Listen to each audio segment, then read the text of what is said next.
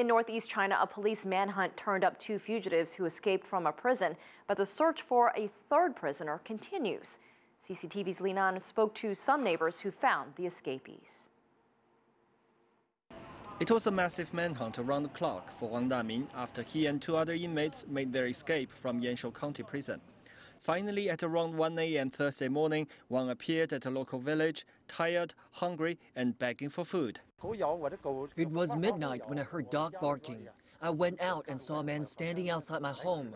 He told me he was a runaway prisoner. He asked if I have anything to eat and said he would not hurt me. Taking no chances, villagers rounded up Wang and turned him into police custody. 5 hours before, his accomplice Li Haiwei was captured in a village near his point of escape. Again, it was the local villagers who sensed something was amiss. One of my neighbors was walking to the toilet when she saw someone suspicious.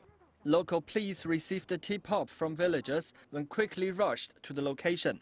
As soon as we received information from local villagers, I went to the scene with 3 other soldiers. When we got there, we soon discovered Li hiding behind a fence in the dark.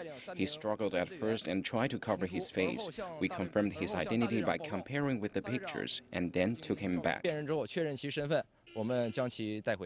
The last one of the 3 fugitives, Gao Yulun, is still at large.